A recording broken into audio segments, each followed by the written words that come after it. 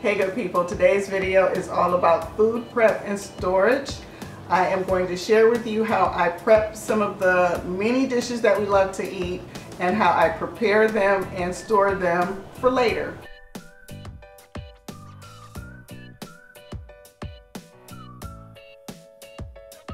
You can find all of the recipes that I'm making linked in the description box below.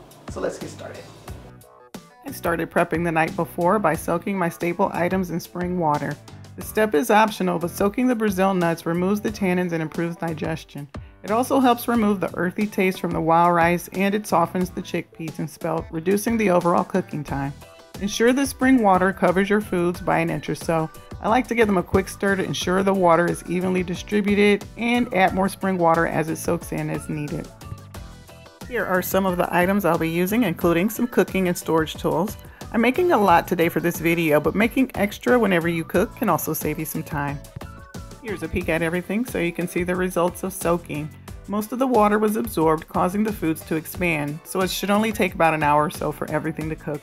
I'm straining each item, thoroughly rinsing with spring water, and then adding them to a pot with clean spring water to cook. Don't forget to save the water from your cooked chickpeas. This is called aquafaba, which is a great substitute for eggs. A teaspoon of salt in each of these, along with a quick stir, and now I'll allow them to cook. Here I'm prepping about 16 ounces of the kamut berries for the patties, and I'll grind them down to a fine texture. It cooks just like grits or cream of wheat. I prepped the veggies while it cooked and dished out a few servings before mixing up the rest for the patties. There are already video tutorials linked on how all of these recipes can be prepared, but this one is a favorite. Store in glass or silicone containers when possible, otherwise use what you have. Here I'm using parchment paper to create layers. This helps me to easily peel away some of the frozen patties as needed. I made 20 patties and now they're ready for the freezer. Time for the tomato sauce. I used about 40 whole plum tomatoes and blended them until smooth. I added the spices and allowed it to simmer while repeating this process for my alkaline electric ketchup and barbecue sauce. That's what I need for the sloppy joe and mushroom meatloaves. So right now I am playing musical pots and pans. My tomato sauce is looking pretty good. I've got water boiling to make some spelt pasta. We get this from Target. And the barbecue sauce and the ketchup is looking pretty good. And I have prepped my peppers. 6 of them will be going in the oven. And about 7 of them will be going in the freezer. And while I'm waiting, I'm continuing to chop up everything that I need. I'm about to get ready and put together the filling for the peppers. Okay, so I just took my 1 pound of soaked Brazil nuts and made up my Brazil nut cheese. I'm setting aside 3 cups for the stuffed pepper recipe that I'm going to be doing. Again, I'm making 2 batches of that. This is what I have left. I'm gonna go ahead and just store this in the fridge. My wild rice is done. This is a whole bag's worth. I have 4 cups in here that I'm setting aside for my stuffed green peppers. I will be putting these in the freezer and putting this aside for later. So this is what I have left after using 4 cups of the spelt for the sloppy joe.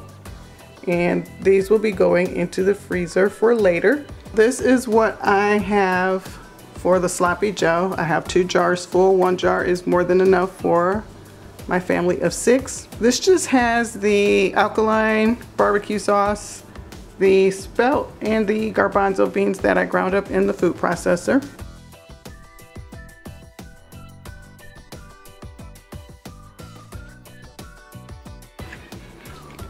Okay, so my pasta is ready. I chopped up some of the vegetables that I already had left over and added in some zucchini, summer squash, red peppers. The seasonings are on there. I'm about to add the Brazil nut cheese. And I'm gonna go ahead and get that together and put it in the pan to allow it to cool and then put in the freezer. So here is my vegetable Alfredo. This is what 30 ounces of pasta got me. This is a 9x13 baking dish, and the blue ones are two 8x8 baking dishes. This is the tomato sauce that is left over after I used 2 cups of it for the stuffed peppers. These are just cooling here, and when they're done cooling, I will go ahead and put these in the freezer for later.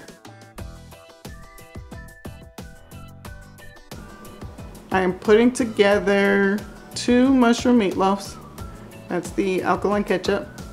I have my containers ready. These are both gonna go in the freezer and will be ready to go right out of the freezer into the oven. I am finally done, and this is everything that I was able to make. These are for dinner. My pasta, tomato sauce, sloppy joe, spelt, wild rice, 2 mushroom meatloafs, more stuffed peppers, kamut patties. Everything you see here is about to go into the freezer except for our peppers, and we are all set.